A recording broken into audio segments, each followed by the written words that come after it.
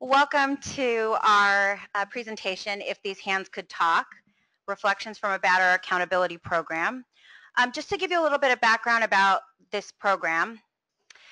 So this is part of a series that we offer students and others. It's titled A Day in the Life, and usually we have other psychologists, a day in the life of an IO psychologist, or a day in the life of a developmental psychologist. And we use that as a way for students to be introduced to all of the ways that they could use their degree, what a day in the life of a different kind of psychologist looks like, what kinds of things they do, what types of research they're involved in.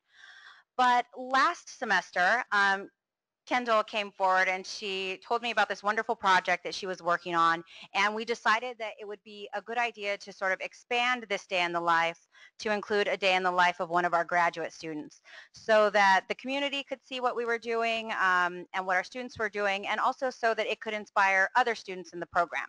So Kendall is a student in our developmental psychology program, and we also have an IO track as well.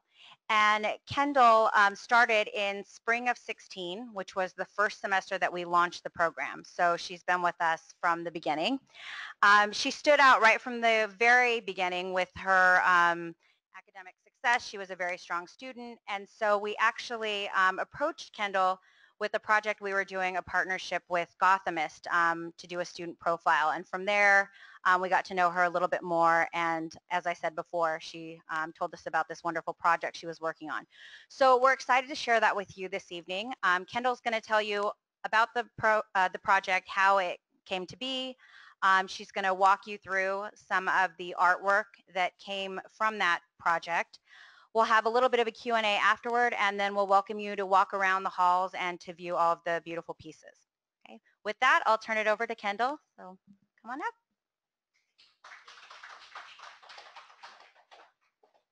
Thank you. Good evening, everybody. Thank you so much for taking time out of your busy schedules to come and listen to me talk tonight. I'm actually going to start with a little meditation exercise, if you would do that with me. The director of the Violence Intervention Project, which is the program that I worked with and we'll be talking about, the director starts her meetings with them each week.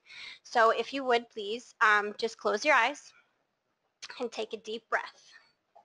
Leave everything outside and to really try to focus on what we are doing here tonight. Take one more deep breath. Please open your eyes and let's begin. That was probably more helpful to me than it was to you, but away we go. All right, so a little bit about myself. I graduated in 2015 with my bachelor's degree in psychology from the College of Staten Island. This is another great program that I was involved in, and I highly recommend it if you are sincerely looking to get into psychology. Currently, I am working on my master's in developmental psychology through the online courses offered at CUNY SPS. I am looking forward in the future to progressing towards my PhD. I want to focus on behavioral neuroscience, which works with human behavior. I have been working in education for just over 10 years. I have been in multiple settings with different age groups, from infants to adolescents who are at risk, to other people in high school, and also senior citizens. I have been in special needs programs and regular education programs. Currently, I work in a first grade integrated classroom at a charter school on the Lower East Side. So a little bit about why I chose to come to SPS and why I chose developmental psychology. I had really never taken online classes before, and it really intrigued me, and I found out that it was a great convenience and I really loved it. So I have interacted with some amazing people from around the country and other parts of the world. This has allowed me to open up my knowledge base and help my education to grow. SPS also has great professors, advisors, and support staff. I have never had a problem getting a hold of someone or getting proper advice. And why I chose developmental psychology was because I already have an extensive history working with a variety of age groups, and since my interests lie in understanding human nature and the relationship between early and later experiences, it just made sense. My later work will focus on intervention with those children who are at risk of committing acts of violence later on in life after being exposed to domestic violence at an early age. So now I'm going to get to what I'm going to be going through. So I will actually start with the project's inspiration. I will be going through, not in depth, don't worry, the steps from Research 101, such as turning real-world inspiration into research question, development of the project and its steps. Then I will be moving into the Violence Intervention Project, which is the program that I worked with.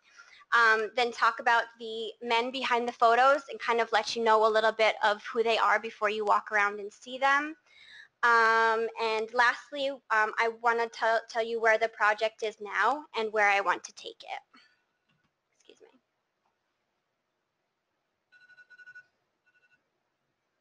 Okay, sorry about that. Okay, so the inspiration. So my inspiration came from something that we probably do every day, which is scroll through our Facebook feed. And I actually came past a BuzzFeed article, and this article was about a man whose name is Trent Bell. He's an architecture photographer who actually had a close friend who was incarcerated, and this inspired him to create a photo series of inmates who were serving long-term sentences. The inmates were asked to write letters to their younger selves about maybe what they could have done differently other than ending up incarcerated for long-term sentences. It was a very emotional video to watch and to see the families actually go through and look at the pictures and read the letters. It was really quite gut-wrenching. So after watching that video, my brain wheels started turning, and I thought, is there any way that I can apply this to my field of interest? And in fact, there was. So I made the call. I made the call to the director of the local program that worked with men who committed acts of domestic violence, and I said, hey mom, I have an idea for a project. She said, great, and away we went. So my mom is actually the director of the Violence Intervention Project, and the VIP project, a Violence Intervention Project, or VIP, is a batterer accountability program in Plattsburgh, New York. It is currently serving Clinton and Essex counties. So Plattsburgh, I don't know if anybody really knows where that is, but that is the true upstate. It is above Albany. Let's see. So I said it was a batterer accountability program, and accountability is the key word. It is important for these men who attend these groups to be conscious that their behavior is not acceptable, not a good way to problem solve, and they have to be held accountable for their behaviors. Find a different way to problem solve, learn to change their language from you to I rather than bullying and abusing their victims. This is a 33-week program. It's 2 hours a week. It averages about 35 men. Most of the men are court mandated, but even then the program only receives 2 out of 100 convictions for domestic violence cases. There may be a few reasons for this. This is most probably due to the whole idea of batterer accountability being controversial in this culture. We still have a core belief that this is family business, not anybody else's. And that on some level this has to be the victim's fault, or the victim has to have played some part in causing this behavior. This of course is not true, but it's what we have come to believe as a culture. Domestic violence cases are also much less sanctioned than stranger cases. A stranger assault may get you 7 to 10, whereas domestic violence may only get you 3. This system is still very much a patriarchy. My mom has actually heard judges say, if she were my wife, I'd hit her too. It's very volunteers who come into the program. It is very rare to have volunteers in the groups. Probably 1 out of 100 actually volunteer. They don't stay. If there isn't a reason to keep them there, like being court mandated. They do volunteer because the victims have said, do this or I will leave you. And as soon as they convince their victim that I'm getting help and that I'm trying to do better, they quit. Most of the men are low-income, blue-collar workers. They tend to be powerless with, they don't have good lawyers. The program does not get the rich because they are able to buy their way out with good lawyers. The men are responsible for paying certain fees.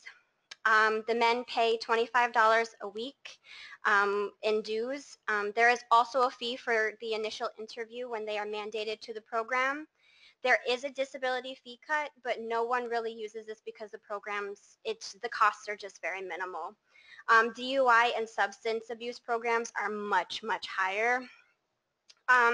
In the VIP program, there are 11 themes that they talk about. The program goes over in the 33 weeks. They talk about physical violence, threatening and making threats, isolation, intimidation, respect, having sexual respect, accountability and honesty, support and trust, negotiation, and fairness, children, the effects on children, economic abuse, and privilege. The ultimate end goal of the 33 weeks is for the courts and for the program administrators is that they actually complete the program. This shows a willingness to come every week and that they were able to understand the notion that they are part of this community and they need to pay their debt. This program looks at the victims as their primary clients and not as the men. This is very few ways that the victims are actually getting some kind of justice. An important piece to all of this is that there wouldn't be any victims if there weren't batterers. This program is in the business of intervention and prevention of the creation of victims. Oh, well, I guess I should have put that up. Well, went over everything. Okay. So now we move into the actual project itself. The project is called If These Hands Could Talk and focuses on the hands because when I personally think of domestic violence, I think of crimes that are being committed when someone uses their hands. Domestic violence also incorporates mental and verbal abuse, but I focus on the physical aspect. I use the project as an accountability exercise and wanted to encourage the men to really reflect and look inward at their actions that they had taken, ask themselves, what have I really done with these hands? What should I have done differently? I wanted them to really understand what they have been responsible for doing to their victims with the use of their hands. I wanted them to make a visual connection between the actions and the physical presence of their hands. What should their hands really be used for? Some of them were really able to do this, and it was very present in their letters. Okay. So the men were presented with the project 2 weeks prior to me coming in to take their pictures. It was overall a 3-week process. In week 1, it was a lot of roughing and crafting and discussing and trying to understand the question. This is where we got a lot of the feedback from the men that they didn't really understand what I was looking for with just saying if these hands could talk. So we added what would they say to people I have hurt. This made it a little bit easier to wrap their heads around what I was really looking for. They were given an outline that was broken into 2 parts. Part 1 was asking them to write as much as they wanted to answer the question. They were asked to be honest and told it was okay to express whatever feelings they had. And part 2 of the outline described how a photographer from New York City, me, would be coming up to take pictures of their hands, acting out.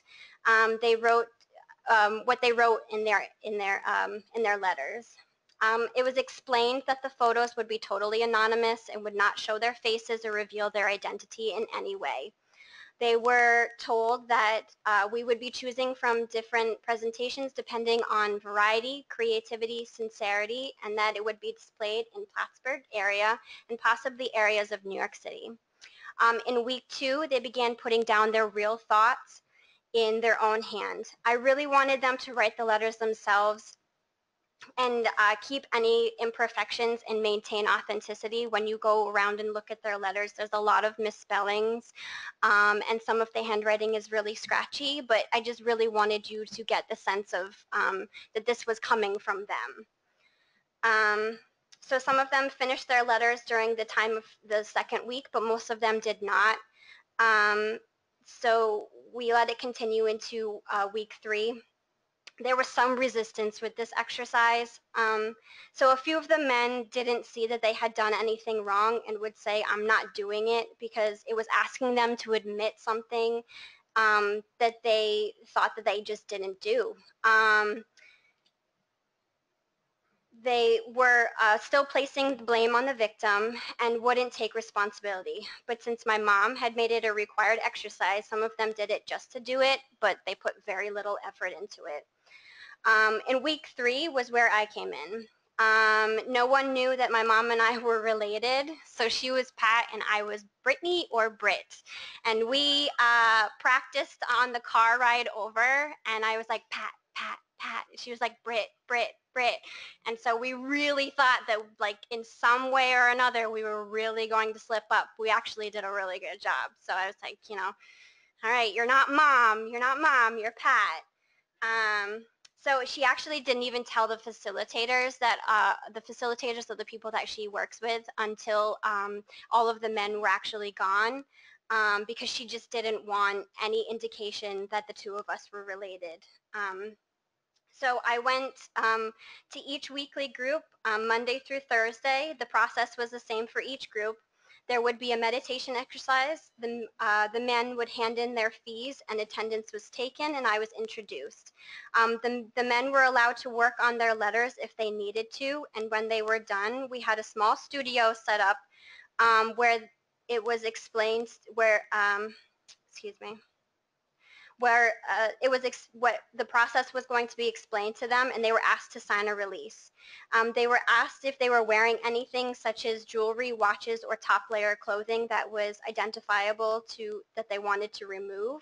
One of the men actually told me that he had a rare genetic condition in his thumbs that could identify him, but he had thought of a pose that would hide that. Some of the men had really thought about what they wanted to the way that their hands to be, but for others I made suggestions based on what I read in the letters. Some made multiple hand gestures. All of them were appropriate. No one gave me the bird. I used a small point and shoot digital camera. We were all good. So this is actually a copy of the release that we used. It's explaining that they were allowing me to use their pictures for the project. They were all, you know, perfectly fine with it. They just came in, they signed, shoot, shoot, shoot, and we were done. For the following 11 slides, I will be presenting the actual project to you and giving a bit of background on each of the men that was selected for the project. I wanted to do this so that when you read the letters and look at their photographs, you can get a better sense of who they are and why we're asking them to hold themselves accountable. I used fake names for each of them. There's only one name that I will say that is his real name, and that's because I have explicit permission to do so. And I will explain why when I get to his slide, why I'm allowed to do so. They were assigned numbers so we could keep track of them, but in presenting them, I didn't want to use those numbers, so we used fake names. Okay, so this is Bobby. With this project, it was the very first time that he had been heard admitting to a specific behavior. Before this, everything was what? Me? I haven't really done anything. In group, he was very evasive, which is typical when talking about specifics of what they have done. Nothing is forced. It has to come from them. It is more valid that way. He talked about for the first time that he had forcefully pushed. And as he went on in the program, after he took his first step of admittance, he became more and more accountable and more specific about what he had done. This is George. George was admitted to the program because he murdered his intimate partner. When looking at the photograph, there's a real religious feel. He wanted to display the namaste pose. In group, he hid behind religion and tried to put up a religious front. Unfortunately, it's all window dressing. He did, on some level, feel remorse and express remorse for what he had done, but George is back in prison for assault. This is Nick. Nick has an extremely long history of manipulation and trying to get his way. In his letter, he talks about how he has been doing this for 40 years. He completed the program twice and made several other attempts and reoffended while he was in the program during one of his other attempts. He is now trying to be there for the children that he has had throughout his lifetime. He had never had time for a relationship with them while they were growing up. He was very busy moving through multiple relationships, but now that he is older, he is trying to make efforts, but the children are really giving him a rough time and don't really want much to do with him. This is Greg. So his pose is actually very typical of the way he was in group. His hand is outstretched, but then with one in the pocket, sort of behind, a little hidden. He was only willing to put forth himself so much. The first parts of his letter, he uses I, which is symbolic of the hand, which is outstretched. Like you see here, this is what I will give you, but in the rest of the letter there are no I statements, and that's the hand that's in the back pocket. He chose to say when violence is acceptable when he could have said I chose to use violence. There is never a real admittance to any wrongdoing, and he kind of skirts it, but that was typical. He was another frequent offender and was back in the program several times. He actually started in the young men's offender program, but as he got older, he really started to understand that he doesn't want to keep doing this anymore, and what is the point? He also has a teenage son who is exhibiting a lot of the behaviors that he exhibited, and he just does not want this life for his child. This is Ben. Ben is very young. He's 19, maybe 20, and he is a substance abuser, and this made him full of excuses for his behavior. He used to say, the drugs are causing this. He spent a lot of time getting him to understand that he was responsible for his own violent behavior and drug use. He really thought that people owed him. He did make it through the program, and he's doing okay now, hoping that since he is so young, he can make the changes in his behaviors and stay away from abusing substances. Billy. Billy is a bright young man. He's really articulate and book smart. You just wonder because he has a few things going for him. He's in college, but he has a severe alcohol issue, and again, like Ben, he uses that as an excuse to lash out, and also has a lot of expectations of himself and other people to get him to help to get where he feels like he needs to be. He gets disappointed a lot and takes out that disappointment with the use of violence. He has goals, so we'll see if he is able to reach them, but he was certainly one of the more accountable men in group as far as taking responsibility for his behavior and talking about his issues. In his letter, he talks about being selfish, which is really key because a lot of them have a very hard time understanding that they are being selfish with their behavior. This is Jimmy, and as you can see from his artwork, he's very talented. So he is the man that I spoke about that has the genetic condition with his thumbs. And as you can see, he came up with a pose that tucked them in, which actually worked really well and looks very nice with his writing.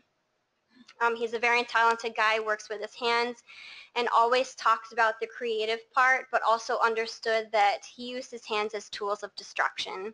He was very difficult in group. He did not want to be there, did not want to take responsibility for a long time, then got into some trouble in the group and was put on suspension, but still had to come to group without getting any credits for the group, and he was not happy. He was actually one of the few cases where the judge and the probation were really holding him accountable, and it woke him up. So he was very conscious that he was being seen in a way that he did not like to be seen, and it embarrassed him. He was able to change his demeanor in group, and he became more involved, and we'll see where it goes. But on the surface, there was some change. This is Robert. He had some shame and recognition of what he had done to the mother of his children. Another bright guy with a good future if he chooses to do something about it. He does have several children, so unfortunately he doesn't have a lot of time to do anything creative with his future. Talked a lot in group about how he doesn't want his children to witness or display violent behaviors. There is a recognition of his struggle and the struggle of his partner. He's very grateful to his partner having stuck by him, but it is up to him if he is not going to use his hands to hurt anymore. So this is Danny. His real name is David. David and his partner have been together for 41 years. He used his fists on his partner for over 30 of those years. His partner stuck by him until a certain event that she still can't talk about to this day. And she said jail will not help him. He needs something else. So he was admitted to VIP. He noticed that he was much like the men that he sees in group now. His head was down. He didn't really talk a lot until they started talking about family, and this really hit home for him. He completed the program and did not reoffend. He actually returned to the program as a volunteer to help the other men who were going through it. And since 2000, he was actually hired as a facilitator. And he actually helps lead program meetings. His letter takes the spiritual route. His pose is actually really interesting, is known as the proper fist in karate. He said it is unacceptable to use a proper fist for improper purposes, and hitting women is an improper purpose. This is Ray. His writing is almost a poem, expressing an openness, but knowing him, his words are just falling right through his open fingers. He was sent by parole, and he was within 5 weeks of completing the program, but dropped it because he got off of parole and faded off of the map. He does have a young child, and we don't know if this is the reason why he stopped coming, but again, if you don't have to be there, they won't come. He put forward this wonderful piece of work and think he's really getting it, but the effort falls short when the chips are down. He didn't have to go through it and was faced with, well, I can complete it because I only have 5 weeks left, or I can just drop it and take the easy way out. He took the easy way out. How would this make you feel if you were his victim? This is Mike. Mike is an interesting character. His picture is of a heart in front of a torn shirt, and this is actually incredibly significant of him because during his time it was obvious that he could be loving, caring, and accountable, but then for whatever reason switch on a dime and be this jealous, green-eyed monster who would terrify his victim. Constantly going back and forth, and you never really knew which version of him you were going to get. Sometimes he would be really receptive, and other times he would be really disruptive or wouldn't participate. So this photo speaks very much to how he actually was and his victim's ripped heart, and how do you function in a relationship where you never really know who you are going to get. But on the flip side, how do you leave a relationship like that? It's very often found that victims have a hard time leaving violent relationship because it's not like that all the time. Sometimes they can be very loving, and it's not a crime to love someone who hurts you. It's a crime to hurt someone you love. It's not about victims and why they stay. It's about why these men hurt the people they love. So where are we now? It's getting there. The process does take a while, and if there aren't any men who are willing to put the effort in, then the project does fall a little flat. But recently we did get one who was really putting it on the page. Sorry, I know this, I'll read it. This is Don's letter. This is significant for Don because this is the first time he entertained this possibility. Here he is talking about blacking out and not being sure of what he did. We are not sure if this is real or imagined, but he is still in that headspace. He has a very long history of being physically violent towards men, especially the new partners of his ex-partners. Before I read it, I just want to say that recently in group, the men have been presented with this project, and it's really been kind of impactful for them to see that other men who have gone through the program and written these letters, and he has kind of made the comment that, you know, it's not just, you know, his group, it's not just him, it's a variety of people who are committing these crimes. So his letter says, if my hands could talk, they'd tell you I'm ashamed. Ashamed of the pain, the emotional pain I've brought on you and your child. I'm restless. I'm restless from tossing and turning caused by the nightmares that come haunt me every night, from the possibility of me physically hurting you and the emotional abuse I know I've inflicted. If my hands could talk, they would fill me and shed light on this so I can stop wondering and finally put my mind at rest. If my hands could talk, they would say, wash me. Wash the blood from me so I can be cleansed. If my hands could talk, you'd hear remorse for all I've done. I've ruined you by cheating and lying and screaming and blaming you for everything. I've ruined our family.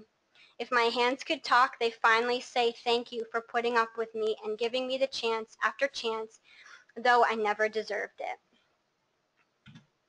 So how do I want to build on this project? Well, I'm hoping to implement this project in this area.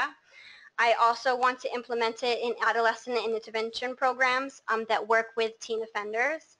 I want this project to influence community involvement and try to take away the thought of our culture that I talked about earlier, and talking about how I don't want it to be seen as controversial anymore.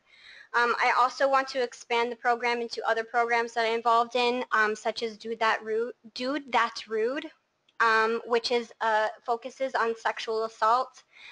That's what this t-shirt is about, and I actually have some information up here if you are interested in that. It puts the responsibility back on men, asking them to tell from man to man that it's not okay to use explicit sexual language with women. So I can't speak for all programs like VIP, but I know funding doesn't come easy. At the beginning of the year, my mom found out that Clinton County Department of Social Services, who is a major contributor for her funding, will no longer be making their contribution. The program that runs VIP, which is called BHSN, almost stopped the program entirely until my mom stepped in and said, no way, are these men just getting let go? What kind of message is that sending to the men, to their victims? So she is keeping the program going for the men that are currently mandated for the program until July of this year. They are not admitting any more men because, you know, it's ending. So those who are committing acts of domestic violence, she honestly really doesn't know where they are going, which is very concerning. The message is out there that there is no program for these men to be out, to be sent to. It's ironic because there's a lot of support for the program in the community, but nobody is coming forward to put any money into it. So now it's really up to the community. So I really want to leave you with a lot. I've probably given you a lot to think about, but mostly I want you to think about three key things. The first thing is the language needs to change. We have to be really conscious of labels that we are putting on things and the language that we use that is accepted in our culture. We have really had to become more accountable for our own actions and ask those around us to be accountable as well. One thing that really bothers me about our culture is that it is socially acceptable to call a white ribbed tank top that both men and women wear a wife beater. That I've never seen the tank top beat anybody up, so I would not call it a wife beater. I would call the person who is wearing the wife beater, and unfortunately people call it a wife beater. Excuse me. So secondly, we have talked about how this is no longer a family business, and this is happening behind closed doors, and this is happening to families, but it is no longer just family business. People are being hospitalized and even dying at the hands of people that they love. Love shouldn't hurt. And lastly, the point that I really want you to go home with is that without batterers, there would not be any victims. We need to recognize to prevent victims, we have to eliminate the problem of the batterer. The only person who can protect the victim is the batterer themselves in solving the problem of their behavior. It's up to them. Thank you.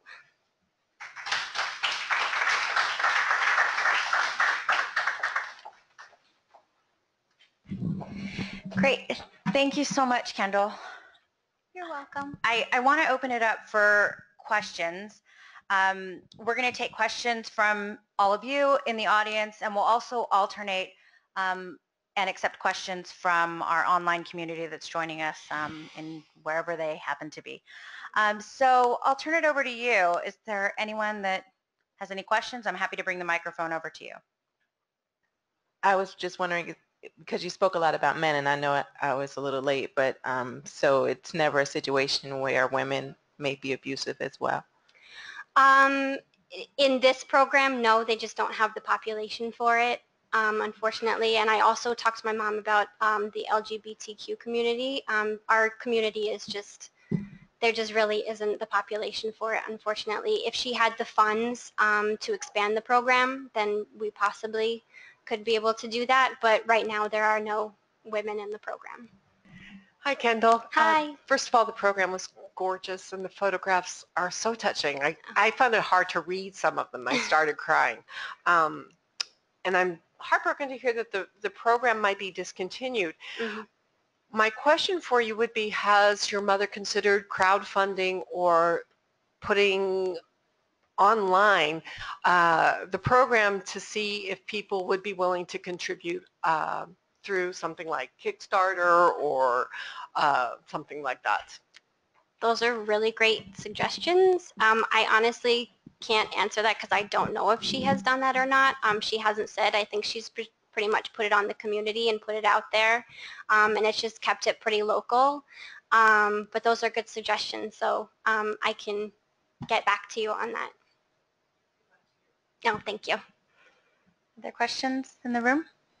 Okay, I think I'll take a question from over here. Any questions? We have one person who wanted to see. Do you know any other of the specifics of the case now? Was he out? This was post-prison, and he had, I assume, served a long sentence, and then this was part of the Yeah, so re-entry this is part process? of, yeah, so he was, a lot of the guys come from parole and probation, so if they're on parole or probation, they're mandated to come to the domestic violence, the VIP program, and try to go through the 33 weeks. So he was trying to go through the 33 weeks. I'm unaware if he finished the program before he reoffended, but now he is back in prison for assault. Hi. Are the battered spouses at any point in time a part of the therapeutic process for these gentlemen? They can be. Like for instance, David's partner has been very involved because a lot of it is like the family aspect of it. So they're allowed to, I don't know if they're allowed to come into the groups, but they're affiliated with another program that is like a victim advocate program. And a lot of times they teach the victims to speak up for themselves. And she is a big advocate in that. That's amazing. Hi. First, fantastic, moving, powerful. Thank you. Amazing, really. I was a photography major and was moved by every single picture in here. So wonderful job and connection. So my question is more of going forward. Mm-hmm. What's your vision in connecting this to the kids? You said you were interested in. Yeah, so in the future I want to work with children who come from, homes who have seen domestic violence. And so I want to work with intervention programs. So I don't exactly know how this project will intertwine with that, but I wanted to extend this project into, adolescent and teen, and so that would also work with the intervention programs who are children of, domestic violent homes. So, who don't go into the children intervention programs, they make it into the adolescent intervention program. So this might work in some way getting there. Does that kind of answer your question? Okay, sorry. I'm still working on it. So, so in this particular program, it's a variety of age groups, but they don't generally get, there is a younger men's program, but I didn't work with the younger men's program. It's a very small program. So this would probably, I mean, the youngest man that I worked with was one of the ones that I talked about, who was 18 or 19, and then the oldest man that I worked with was probably in his like 70s, the one that had been doing this for about 40 years. So it really depends, but it is a variety of ages. And Kendall, I had a question. You had mentioned Danny, I believe his name was, and you said his real name is David. His real name is David. And yes. You had said he had given you explicit permission to use his name. And did he sort of tell you why he didn't want to go by a pseudonym, why he wanted you to sort of use his name? Because he's actually, since he came out of the program, he was a huge advocate for the program, and so he's actually done like a lot of newspaper articles with him and his partner. He's done a lot of things in the community, so he's very comfortable with saying, hey, this is who I am, this is what I've done, I'm paying my debt to society, kind of thing. Great. I saw a hand back here. Okay. Doing my best talk show host impression. Hi, I was just curious about, you had referenced earlier that a lot of the men were denying things or were in denial, and I was just kind of curious, were they denying that they were physically battering people? Yeah, or were they were okay. denying that they had done anything wrong. They were blaming it on their victims. They were saying, she made me do it. And so they really weren't recognizing that they had physically harmed somebody in some way, or just because they were, shouting at somebody, it turned into like death threats. They didn't see that as wrong because, they explicitly didn't, they ended up putting their hands on somebody, but they also didn't recognize that that type of behavior was unacceptable. That's what I was curious about. I was trying to figure out if they were saying I didn't hit her, but but they did. Mm-hmm, they did. Okay. Yeah. In some form or another, they did. Yes. Got it. Do you know how many of these men have been battered themselves? I honestly don't. I heard something about a figure of like 70% will actually end up, like reoffending if they come from domestic violent homes. Some of them are, repeating the cycle coming from domestic violent home. I don't know how many of these men specifically are, but I know a few of them are, yeah. Hi, I know you spoke on how you had someone come back and advocate for the program. Mm-hmm. And you said the program is about 33 weeks? Yes. So at the end, I guess, of it, they have like someone that comes back for mentoring for these other men that are in there, or do they have? He is pretty much the only case that we know of. I mean, they are able to come back to the program after they finish the program for free and as many times as they want to. With the case of David, David came back and was, he really wanted to give back and he really wanted to help. He didn't want to just go through the program again. He really wanted to give back. Other questions? Any questions? Okay. Well, thank you. Thank you to Kendall. So if we can just give her another round of applause. Thank you. You did a great job. So thank you all for joining us again, for, listening to Kendall's amazing presentation, for being, giving up your evening to come share it with us. We're sticking around if you have any questions about our program, about Kendall's project. We're happy to answer anything. If you'd like to stick around and chat, we're here. But other than that, we'd welcome you to walk around, take a look, spend some time reading them, taking a look at the poses, the photographs, and help yourself to any refreshments. Thank you. Thank you, everybody. Not for my stuff personally. I haven't really posted it anywhere. This would be kind of the only thing, and this is going to be up on the SPS website, correct? Yeah, so I mean they can check it out there. But I also put a link on there on one of the slides for my inspiration, which is the YouTube video that they can check out as well. And then, yeah, I mean, anybody can really contact me at any point. And Yeah. Kendall does have a master's thesis to finish, so maybe at the end of your master's thesis, if she builds on this project with that, you know, you'll see her again in a year talking about that. Yes. So. Yeah. Huh, that's a very good question. Well, I mean, we had a lot of difficulty doing that with the adult men. So it was basically just kind of like a lot of work. It was like a lot of repetition where it was just kind of like we can't force them to do it. And when we told them, we're not going to force you to do it, we're going to present you with the project, and if you want to really take a look at it and do some really good work with it, then that's up to you. But we're not going to force you to do it. Like like I said before, we did meet with a lot of resistance with the men, and some of them just didn't want to do it and just put down whatever they thought, you know, they wanted us to hear, and that probably will happen with the adolescent programs. But you get those few, just like these men. These are 11 out of 33 men who actually put it down on paper and said, okay, you know, this is what I did, and this is what, you know, this is what I want to do about it.